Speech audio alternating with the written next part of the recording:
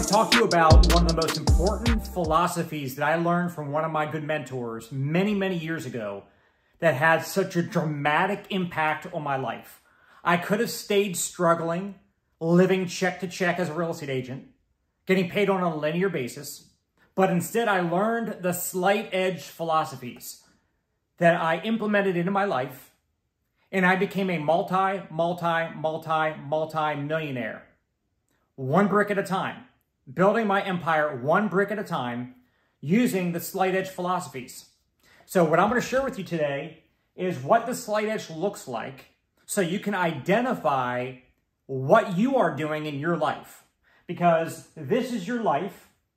We all have our starting point, and over time, we are either practicing the proper disciplines or we are exercising errors in judgment with how we are utilizing our time. So up here, these are the disciplines. And below this line are the errors in judgment.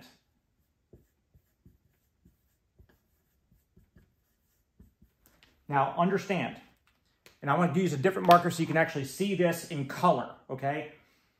We all have the same 24 hours in a day. We all have the ability, the power to choose. Free will. Free will causes some people to become wealthy.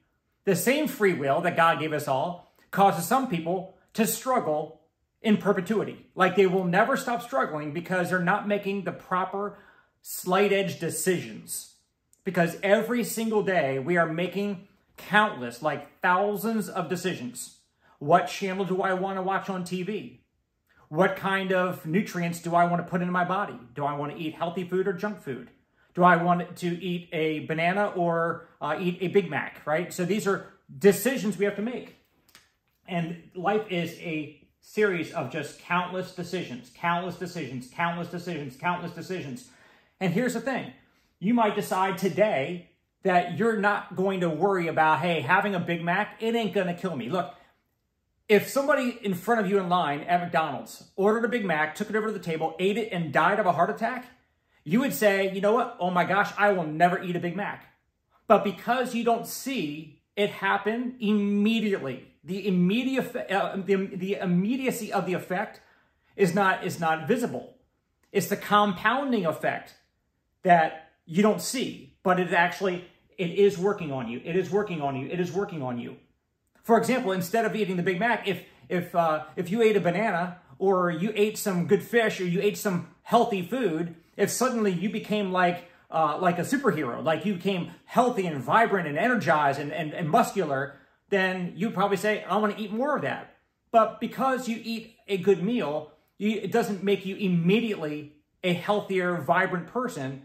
Again, whether it's positive or negative, the simple act of doing it does not create immediacy. And we live in an immediate gratification society. We are all, we're programmed. We're conditioned to want everything immediately. We want it yesterday. So here's what happens. If you're doing the disciplines or you're doing the errors in judgment, in the act of doing them, you don't see any effect. But over time, it's going to look like this. Keep doing the discipline, and all of a sudden, your life goes up in a positive direction. Whereas instead, if you're doing the errors in judgment, eating bad, watching TV, not being productive, not taking care of yourself, guess what? Eventually, it takes you to a negative result. So if you want a positive or negative result, you have to understand. It's not going to, there's the quantum leap myth that Jeff Olson talks about in The Slight Edge. The quantum leap everybody's looking for, like the lottery ticket. Hey, look, I want to get rich, so I need to go buy a lottery ticket. That's the only way I can get it. I need a shortcut because I'm not willing to do the simple disciplines, making the phone calls, building my business over and over and over and over again because I don't see results quick enough. So people want a quantum leap. I talk to people in my business all the time. I'm like, hey, look, if you just go get 2 prospects a day to see your opportunity presentation, that will lead you over time to a positive result, to building your business, to building your wealth. But instead of people doing their 2 a day, they say, well, I don't feel like doing it today. I'm just going to watch a little YouTube videos. I'm going to go on Facebook and scroll. I'm going to watch TV. I'm going to just do other stuff. They're practicing the simple errors in judgment. And over time, at the beginning, in the first week, month, or year, it doesn't seem like it's killing you. But over time, it takes you to failure.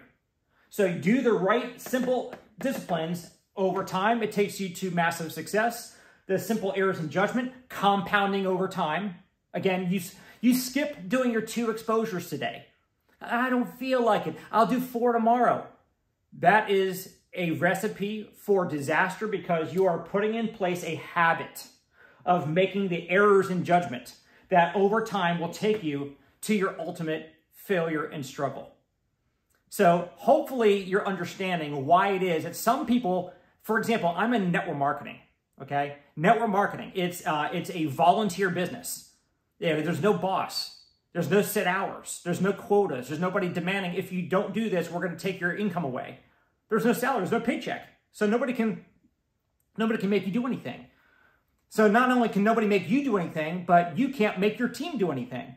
So how do you get an army of part-time entrepreneurs that you have no control over? You can't dictate or boss them around. You can't make them do anything. How do you get them to go build their business? How do you get them to go out there and practice the simple disciplines so they can become successful? I would submit to you that you lead by example.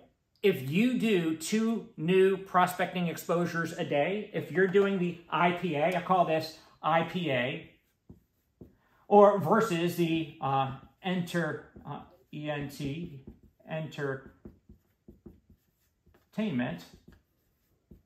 Look, are you spending your time being entertained? Or are you spending your time doing income-producing activity? Because we all have a choice. And we are all governed by the law of the slight edge. So why did I become very, very successful in my business? And why did I make tens of millions of dollars? Because I was dedicated. I was obsessed with doing the income-producing activity. Even on the days where I felt like it was not getting any results. Matter of fact, many days I didn't get results. See, in the act of doing them, a lot of days I got all no's. I got all no's day after day after day. But I kept on doing the activity over and over and over and over and over again. And I went through the no's, I found the yeses. And I went through the no's and found more yeses. And I helped to taproot through those yeses to help them find some people. And the business grew and grew and grew. Whereas I watched so many people, they got 1, 2, 3, 4, 5, 6, 7 no's, they're out. 8, 9, 10 no's out. You know, it's just a matter of time till a typical person who does not have a backbone and a resolve to go out there and accomplish their why for starting their business in the first place, they let these errors in judgment take over and they ultimately fail in their business.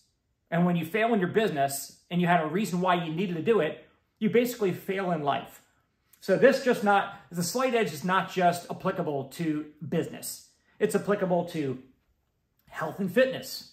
If you're going to the gym or not going to the gym. If you're eating healthy or eating fast food, right? It has to do with spirituality. If you're practicing your faith, you're going to church, or if you're not. If you're spending time nurturing your relationships or neglecting your relationships. Everything in life is governed by the slight edge. So I would encourage you to really sit there today for a few minutes and think about, what am I doing with my time? What are my actions serving? Are they serving my success, successful business, successful relationships, successful spirituality, or are they serving me in a negative way? Am I failing in these areas of my life? The Slight Edge by Jeff Olson is one of my favorite books because I practiced the slight edge 25, 20, 15, 10 years ago. And a slight edge, it's not about just going out and doing the right things for a while and then stopping.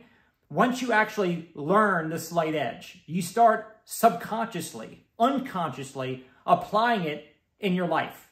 It becomes a habit. You start to become addicted to doing the right things, to be able to see success in all the different areas of your life. But I'm going to speak to you all as my fellow entrepreneurs, my fellow network marketers. Make sure that you make a decision that you are going to start doing the income producing activity.